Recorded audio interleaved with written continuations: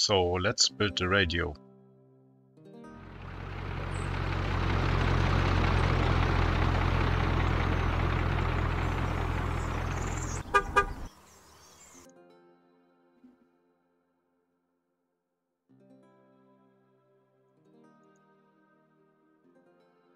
This is the finale of the season.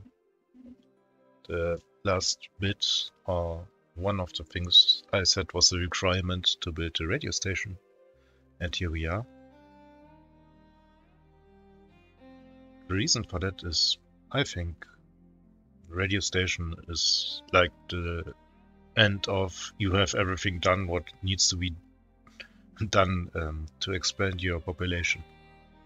It's quite early for a radio station. I would maybe start first a second city and then build a radio station, but now we're looking at it building up. Also, to have a comparable thingy, radio station is quite a big challenge to build because it needs around 350 tons of steel, and steel, as we seen in the last episode, cost me around 700 ruble a pop. The prices were driven by the, I think, constant demand which my construction industry produced over the years, and a little bit of inflation. Inflation is around 5% a year. We start with a steel price of 370 ruble. I will make a conclusion episode where I look a little bit deeper into the prices, but now let's enjoy the build.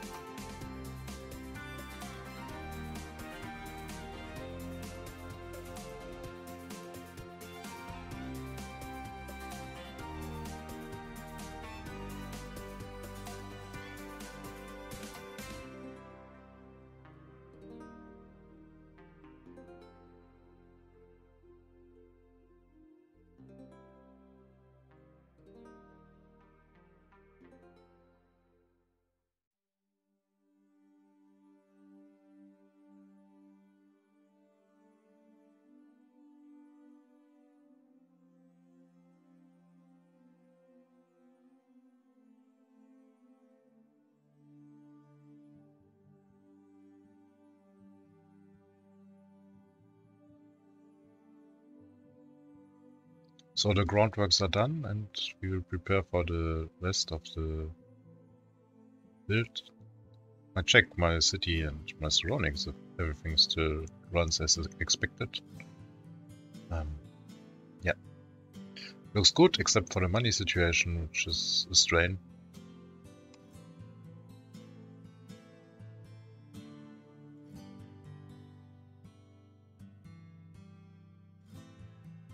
But my factories are running on high gear, and I can continue with the second stage. I will provide some workers and provide the materials which are needed.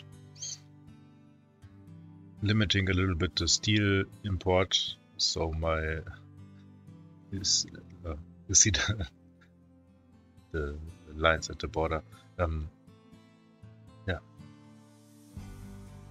Limit the steel import so my money will not run out away immediately, but you see now I'm at 0 money. So I have to stop the steel import, regain a little bit of money.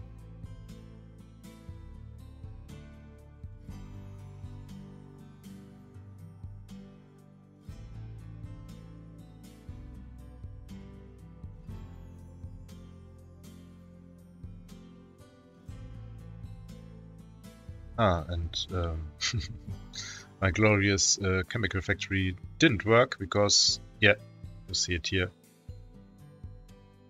Something always missing, some pipe connection always not there.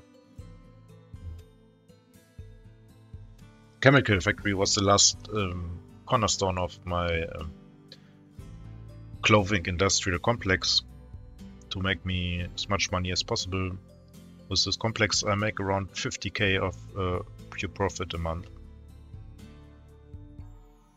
It's around 70k of exports, and I need for my people and for little imports for the chemicals.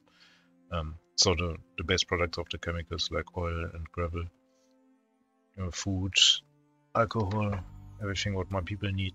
It's 20k a month, roundabout. Next episode will be a deeper look into the numbers and give you exact numbers on that. Yeah.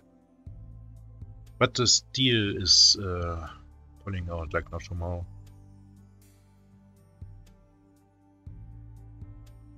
Doing little optimizations, checking if everything is right. Comparing the prices also to the western border. Western steel is not much cheaper than eastern steel. The prices are linked.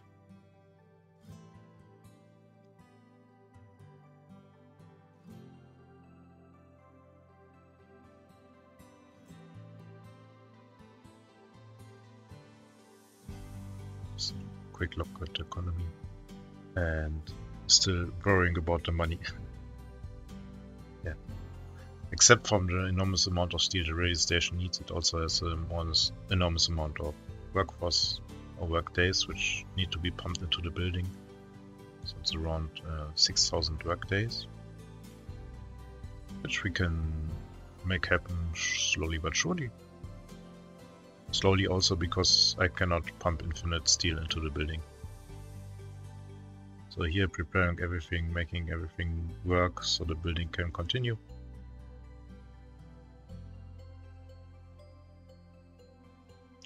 Delivering all the materials to the site except of the steel.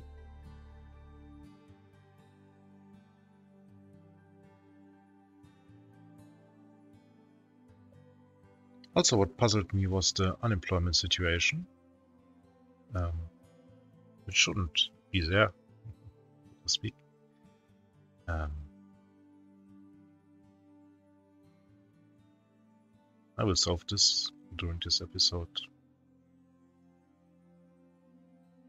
Give you a quick spoiler, it was the House of Intelligence, which has restricted workplaces, but it's not needed anymore because I have enough in academics. So the workspaces are taken out from the free houses and my super nerdy house is out of work, and this was responsible for all the unemployment in my republic. Yeah.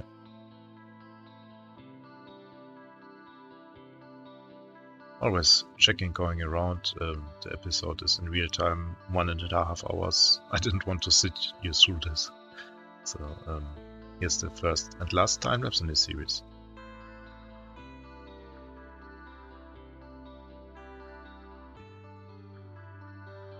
Doing little optimizations on the road to the... So my factories still work as fast as they could, delivering to people as fast as possible.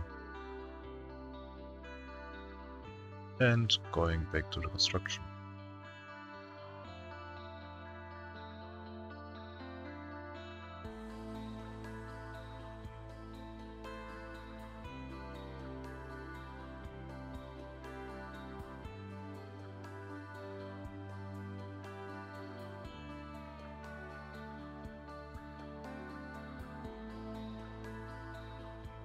So little optimizations. I will buy a small truck for the chemicals.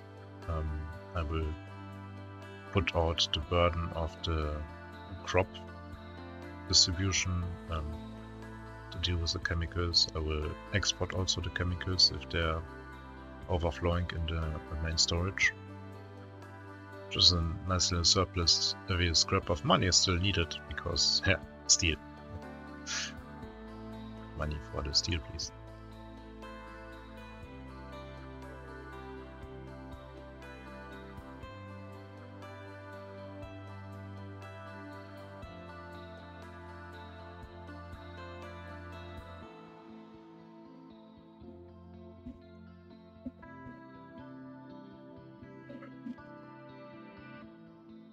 This playthrough was also a big consideration in playthrough is the speed factor, and I wanted to demonstrate how to continuously develop the country, so you didn't need time lapse or cuts or jumps in time before, because I always had to do something. The more you get into the details and try to push out the last 5 or 10% by micromanaging your nation, the busier you are, and it does not get very boring. At least for me it didn't.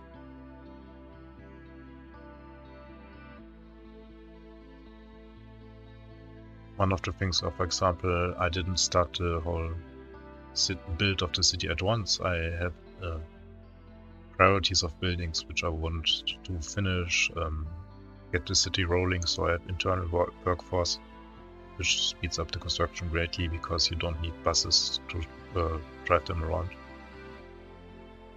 After you have a basic city build, you can simply populate and go on. I'm checking my buildings if the academics are okay, restarting the construction site.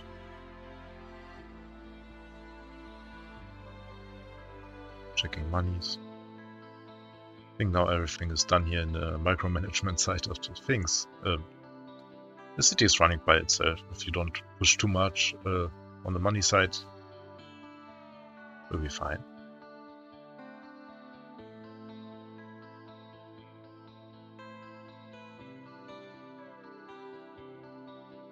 Again, checking storages if I can do something to speed this up, or there's small things.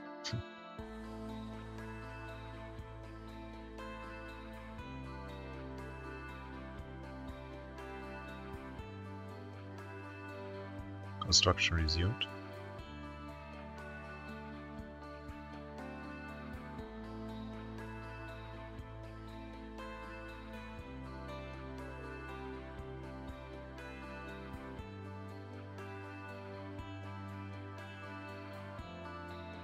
So minimal crew and at least one tower crane. You crack down the construction days, the work days. It's more the problem of checking my crops. The last harvest went good, so my crop silos are not went down to 0. You see here everything is delivered except for steel, so we can go on with the work days and balance it with the steel import. If work days are finished, I will reactivate the steel, but I don't want to run on 0 rubles. It's no good. Consumer goods will not be imported, for example.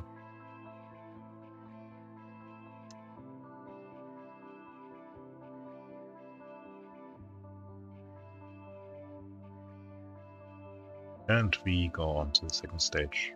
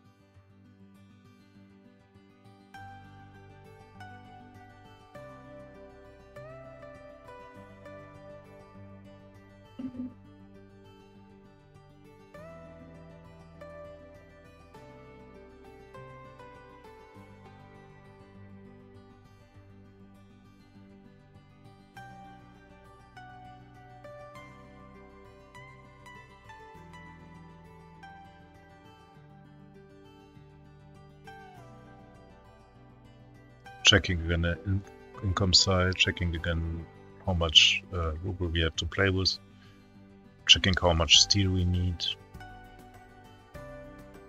And if it's okay with, we'll restart the import of steel. Like I said, to balance the work days with the steel import.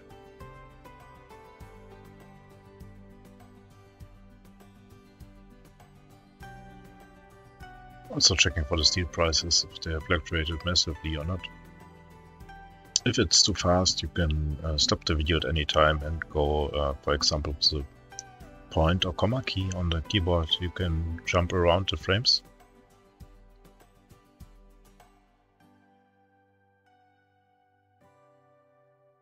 Look at the window side check if it interests you. I'm basically making sure that money comes in as fast as it can. Construction is always running, so we don't run out of steel, but also don't run out of money. Which you see how fast it goes down if I activate the steel import.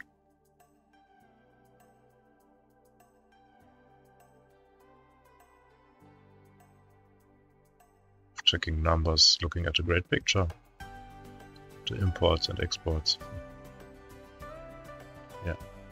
The radio station is a massive project and also it's far too big for such a small population.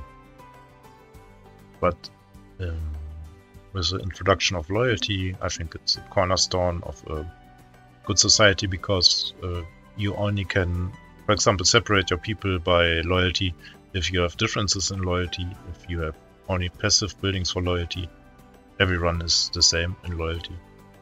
So with my passive buildings of 18% in the vicinity of the housing, let's say 15% at the working places, I get a loyalty of 37%, which is enough to work with, but also not so great if you want to develop your population further. The effects of the radio are quite fast, so after a year you feel the radio influence. And also, to educate the non-radio listeners, you need teachers to raise up the loyalty of your workers. You need loyal teachers. For the prison you need loyal guards, so the quality of the prisoners can rise. And at the radio station itself, if you have loyal radio speakers, so higher productivity and the higher loyalty, the numbers which the radio station produces will become better.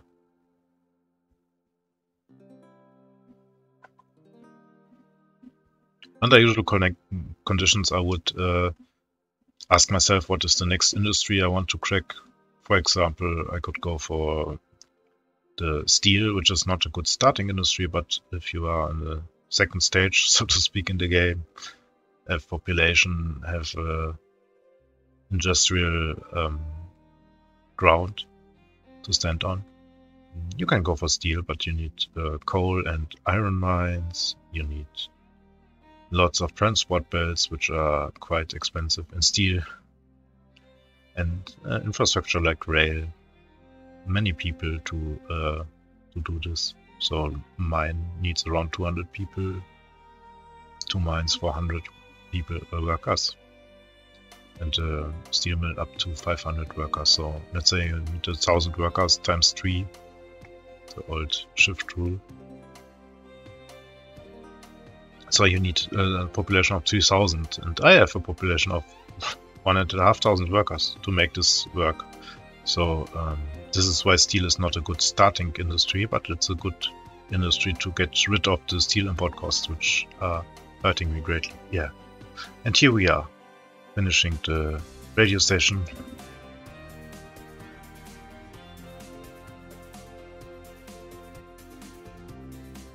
Inviting the people to the radio station and tweaking the numbers. And in the conclusion episode, I will show you a little bit of the numbers. Maybe we do some time jumps here and there to show you the influence of the radio station.